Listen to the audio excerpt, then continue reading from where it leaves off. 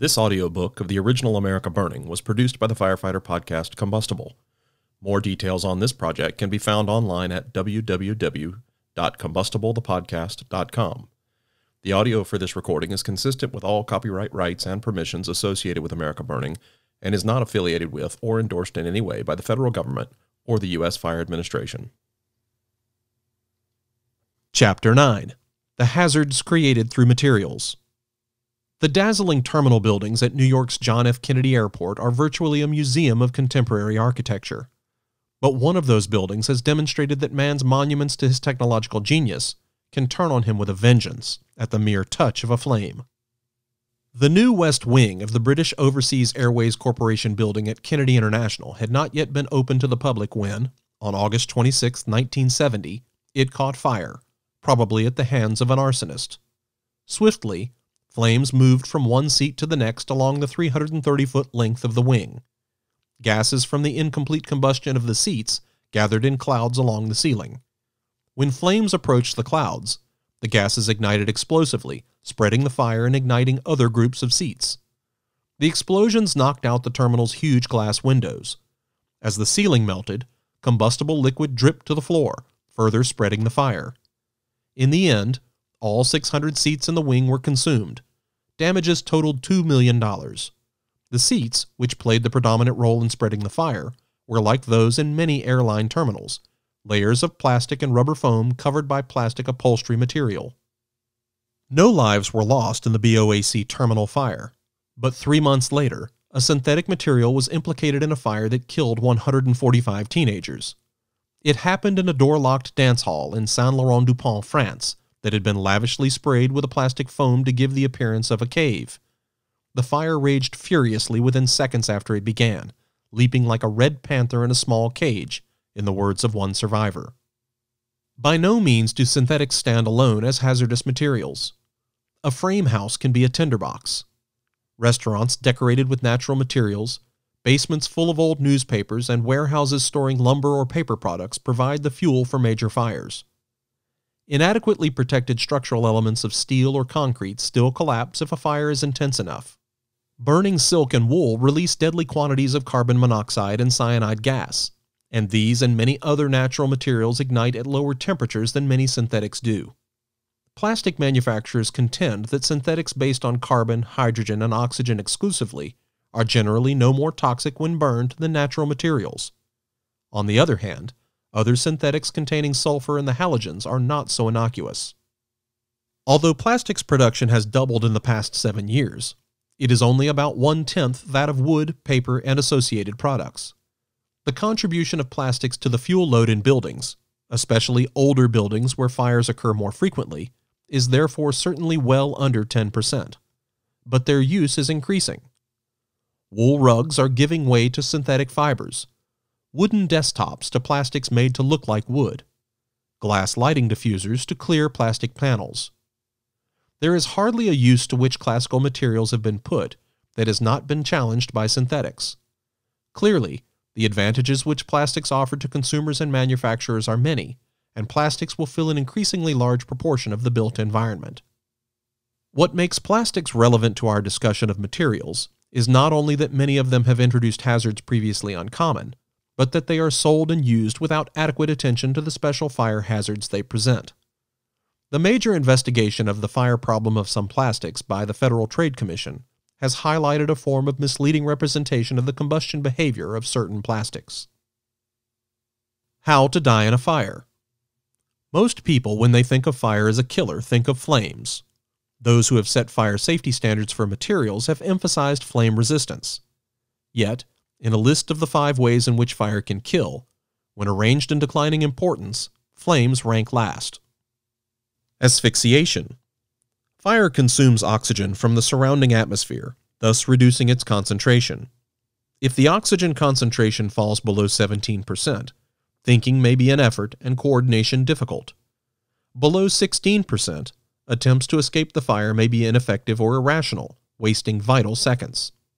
With further drops, a person loses his muscular coordination for skilled movements, and muscular effort leads rapidly to fatigue.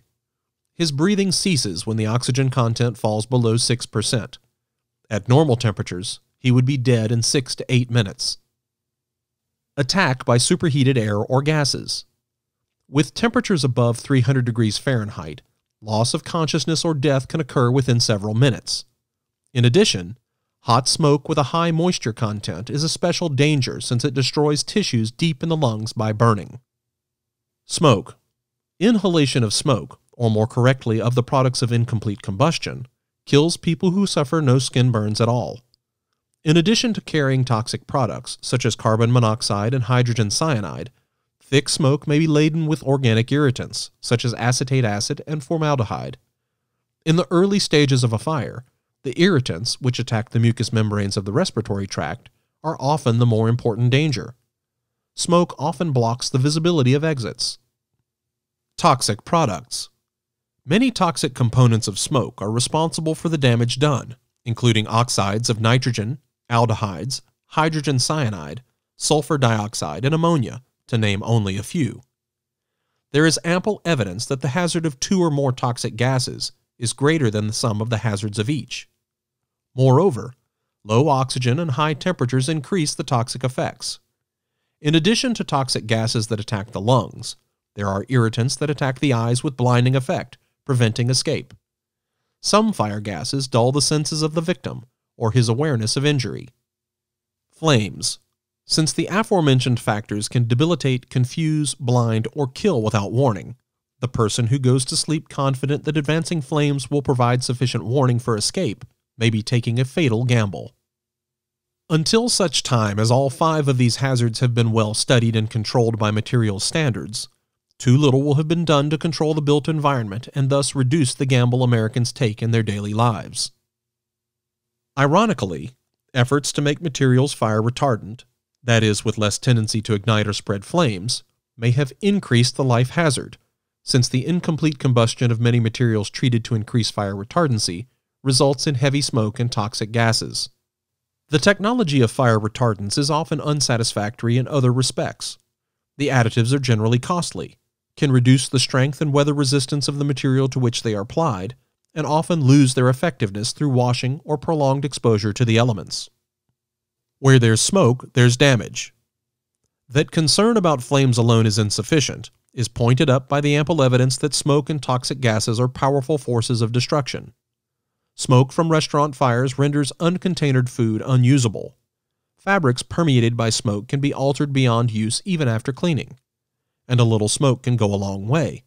A department store recently lost $100,000 of its merchandise and 3 days' business for cleanup, all because of smoke that seeped through walls from an adjoining building on fire.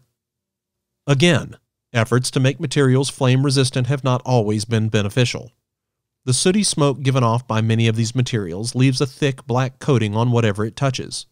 Moreover, the chemical compounds added to reduce combustibility often contain halogens, bromine, chlorine, and fluorine, which are corrosive and toxic. Why be half safe? According to the Society of Plastics Industry Incorporated, manufacturers of plastics spend $40 million annually on research to improve the fire safety of their products. That organization issued to manufacturers in 1964 a fire safety bulletin setting flammability standards for cellular plastics. Fire resistance or fire classification standards for all sorts of construction materials are set by such organizations as the American Society for Testing in Materials and the National Fire Protection Association. Building codes incorporate many of these standards. Underwriters Laboratories, Factory Mutual Research Corporation, and other organizations test materials to see that they comply with such standards. Yet, for all these efforts, the American public remains inadequately protected from combustion hazards in their midst. Smoke and toxic gases have been underrated hazards. Recognition of these hazards has come belatedly, with the result that there is still little understanding, and hence little quantifiable knowledge, of the destructive effects of smoke and toxic gases. As a result, there are no nationally recognized test methods for measuring smoke production, both rate and amount. The American Society for Testing in Materials does have a tunnel test, which measures the density of smoke produced. Development of more sophisticated tests, for example ones which would measure toxic and corrosive products of combustion, is hampered by the complexity of the smoke problem. A single material can give off many different products of combustion under varying conditions of temperature, humidity, pressure, and other factors. Burning cellulose, for example, can produce 96 different compounds. Most tests do not simulate complexities of real fires. Nationally recognized test methods for evaluating the ignition and flame spread hazards of conventional materials in conventional applications may not be appropriate for evaluating these materials when used in new ways, or for evaluating new materials. For example, the ASTM's tunnel test for building materials, devised long before the advent of plastics, would register a low rate of flame spread for a particular plastic, whereas in a real fire environment, that same material will burn with an explosive intensity. As a result, architects, design engineers, building contractors, and ultimately the consuming public may grossly misinterpret or inappropriately extrapolate those test results as indicative of fire safety. Existing large and small-scale tests suffer from an inability to predict exact consequences of a real fire, particularly those involving foamed plastics. Improvement of test methods is dependent, to a large degree, on a better understanding of the basic processes of ignition and combustion and the mechanisms of fire retardancy and smoke generation, and correlating these with actual fire experiences. The Commission recommends that research in the basic processes of ignition and combustion be strongly increased to provide a foundation for developing improved test methods. The economic interests of manufacturers, installers, vendors, and others often run counter to stringent fire safety requirements. For example, in many West Coast communities, because of industry pressures and public preferences, building codes do not outlaw untreated wood shingle roofs, despite their potential for spreading fire. Some important hazards are not covered by building codes. The fire safety requirements of building codes apply mostly to construction materials and interior materials used on walls and ceilings. Comparatively, little attention has been paid to floors and floor coverings, since in the past the contribution to fire spread was minimal. The advent of synthetic rugs and tiles has made greater attention to floors imperative. Building codes do not cover interior furnishings. While most political jurisdictions that have building codes also have fire prevention codes designed to ensure fire safety after a building is constructed and occupied, the fire prevention codes too have little to say about interior furnishings. Moreover, seldom do fire prevention codes apply to private dwellings. Interior furnishings are not regulated partly because they are felt to be the province of the owner or tenant, and partly because until recently there was no motivation to develop tests on which to base code provisions. They would indeed be difficult to regulate, since they are subject to continuing change. While furnishings are likely to remain outside of code provisions, the fact that they contribute significantly to combustion hazards means that building codes only partly satisfy the demands of fire safety. The present practice can be compared to installing a burglar alarm at the front door and leaving the back door wide open. Only to a limited extent is this mitigated by federal flammability standards for fabrics. Consumers use materials with inadequate knowledge of their combustion hazards.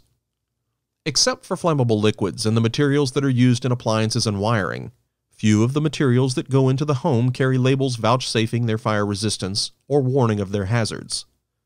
The unlabeled hazards are found in draperies, rugs, storage cabinets, upholstered chairs, and other furniture.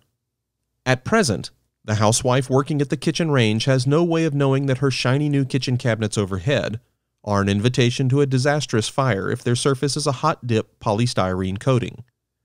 A sudden flare-up from burning grease in a skillet might readily ignite the finish on the cabinets, and in no time at all, fire could spread explosively throughout the kitchen. Clearly, homeowners and building tenants need to know the relative hazards of furnishings as well as other materials so that they can minimize the risks. Fire inspectors, whether enforcing a fire prevention code or educating homeowners and tenants, need to know the hazards to carry out their tasks effectively. New efforts by government and industry. Federal initiative is needed to help close the gaps left by the voluntary action of industry and the loopholes in material standards and building codes. In 1972, Congress created the Consumer Product Safety Commission, authorizing it to conduct research, studies, and investigations on the safety of consumer products and on improving the safety of such products. The Commission can set standards of composition and design which consumer products must meet. It can require labeling of hazards or instructions for safe use. It can ban products that present an unreasonable risk of injury. The materials that go into the built environment come under the purview of the Consumer Product Safety Commission. This commission recommends that the new Consumer Product Safety Commission give a high priority to the combustion hazards of materials in their end use. Specific needs are refined understanding of the destructive effects of smoke and toxic gases, development of standards to minimize those effects, development of labeling requirements for materials, and outright ban of materials in uses that present unreasonable risks. The development of a labeling system identifying combustion hazards is especially important. The purpose of such a system is not to regulate the lives of Americans as an overly rigorous set of standards would do, but to enable consumers to evaluate the combustion hazards of the materials and products they bring into their homes. Further, in public buildings, nursing homes, and other occupancies subject to regulation, the labeling system would enable inspectors to verify adherence to fire load requirements. Though considerable research and testing would be needed, the eventual goal of the labeling program should be to identify fuel contribution, smoke production, and the production of toxic and corrosive gases, as well as such characteristics as ignition temperature and flame spread. We feel we should be candid in expressing our concern that, because the Consumer Product Safety Commission is still in its formative stages, and because other hazards, many of them better publicized than combustion hazards, will be competing for attention, the problem of fire safety may become a delayed priority. The Consumer Product Safety Commission could, on the other hand, give early and deserved attention to the problem of fire safety by tapping the research capabilities of the National Bureau of Standards, universities, the national standards and testing organizations, and private industry through contracts and cooperative arrangements.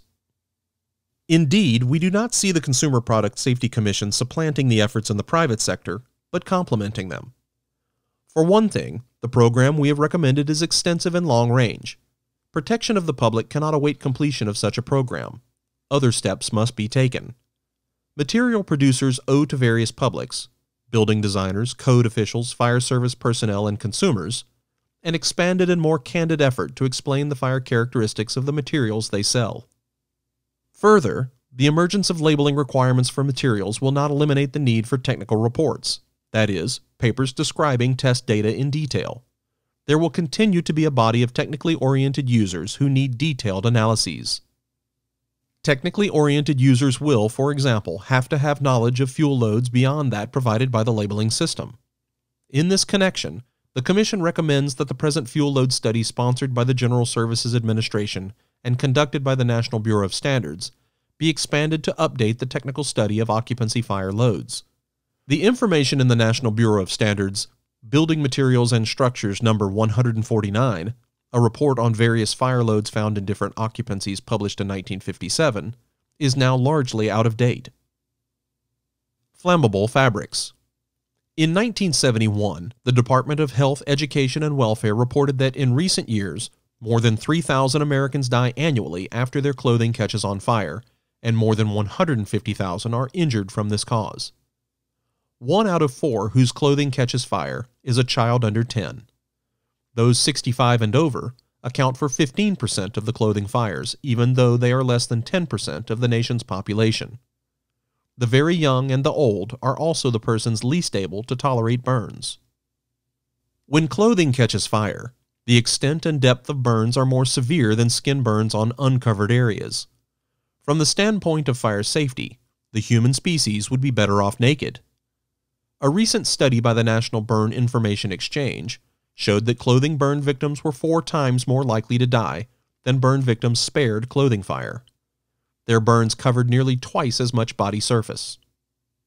The power to set flammability standards for fabrics now resides with the Consumer Product Safety Commission. During the 5 years that the Flammable Fabrics Program was shared by the Department of Commerce, the Federal Trade Commission, and the Department of Health, Education, and Welfare, only a few standards were promulgated. Those for young children's sleepwear up to size 6X, rugs, small carpets, and mattresses. These standards do nothing to protect the elderly smoker, the housewife whose sleeve passes over the kitchen burner, or the group of 8-year-olds playing with fire in a vacant lot. Notably, they bypass most children between the ages of 5 and 9, who account for 13% of clothing fire accidents. The Commission recommends that flammability standards for fabrics be given high priority by the Consumer Product Safety Commission. Specific needs are research to improve fire retardant processes, extension of flammability standards to further categories of fabric use, development of labeling requirements for other categories, and educational efforts to make consumers aware of fire hazards from clothing and other fabrics. The Commission does not favor unbridled extension of flammability standards to all categories of fabrics. Only grossly hazardous fabrics, and fabrics implicated in a very large number of fire accidents, should be banned from the marketplace. A preferable direction of emphasis is toward labeling requirements as to combustion hazards. This would honor the cherished principle of free choice, while at the same time informing consumers of potential risks and reminding them of the importance of fire. If reinforced by consumer education on fire safety, labeling requirements would have the effect of spurring manufacturers to improve the flame resistance of fabrics. Fireworks. One material hazard that has declined over the years, but not to the point of negligible concern, is fireworks. In recent years, fireworks have claimed an average of about 600 reported injuries and 10 deaths annually. 60 years ago, the annual toll from fireworks was more than 5,000 injuries and 200 deaths. In 1938, the National Fire Protection Association published its Model State Fireworks Law, NFPA 494L, which, where enacted, prohibits the use of all fireworks except those in supervised public displays. Today, a majority of Americans remain insufficiently protected from fireworks accidents, since only 18 states have laws as stringent as the NFPA's model, and an additional 8 have laws similar to the model, but with exceptions. The Commission recommends that all states adopt the Model State Fireworks Law of the National Fire Protection Association, thus prohibiting all fireworks except those for public displays. The importance of research. Adequate regulation of materials in the built environment depends upon adequate testing, and adequate testing in turn depends on adequate understanding of combustion and its hazards. That is not to say, however, that progress cannot be made at all 3 levels simultaneously. Improved testing methods are being pursued. Scientists and engineers at the National Bureau of Standards, for example, are utilizing a smoke chamber which measures, in addition to the density and rate of smoke produced by a sample, the concentration of specific gases emitted. Experts there and elsewhere are improving devices for measuring heat release, ignitability, flame spread, and fire endurance. Other scientists are working on model testing techniques to simulate the conditions of full-scale fires. The technology for more sophisticated testing and the technology for basic research on fire overlap, and the two activities go hand in hand. It is appropriate that the National Bureau of Standards continue to provide leadership in both these areas. The Consumer Product Safety Commission should champion the strengthening of NBS efforts in these areas. At the same time, ongoing efforts of university scientists, manufacturers, and industrial testing laboratories should be encouraged and expanded.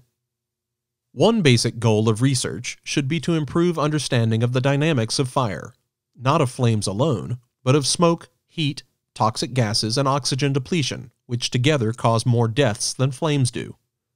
The Commission recommends that the Department of Commerce be funded to provide grants for studies of combustion dynamics and the means of its control.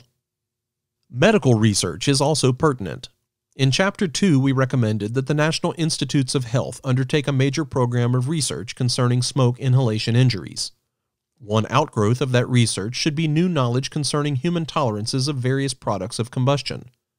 From this knowledge, standards can be derived setting maximum allowable outputs of various products of combustion for materials. The Commission recommends that the National Bureau of Standards and the National Institutes of Health cooperatively devise and implement a set of research objectives designed to provide combustion standards for materials to protect human life. It would be appropriate for NIH to bring these objectives to the attention of the community of medical scientists, to incorporate appropriate objectives in its own research programs, and to transmit to the Consumer Product Safety Commission pertinent research results. A question of priorities. The hazards of materials in the built environment will never be eliminated completely, and they cannot be significantly reduced overnight. Tinderbox houses will remain in the environment until economic circumstances favor their replacement, or until wear and tear dictate their removal. In settings where we are forced to live with hazardous materials, we must turn to engineering means. Automatic sprinklers, for example, or early warning detection and alarm systems to compensate for the dangers. But for the future, we as a nation cannot rely on these systems alone to protect us. The materials themselves must be improved for fire safety. True, a building constructed of fire-safe materials and having an automatic extinguishing system as well offers a certain redundancy of protection. But one without the other leaves open possibilities of disaster.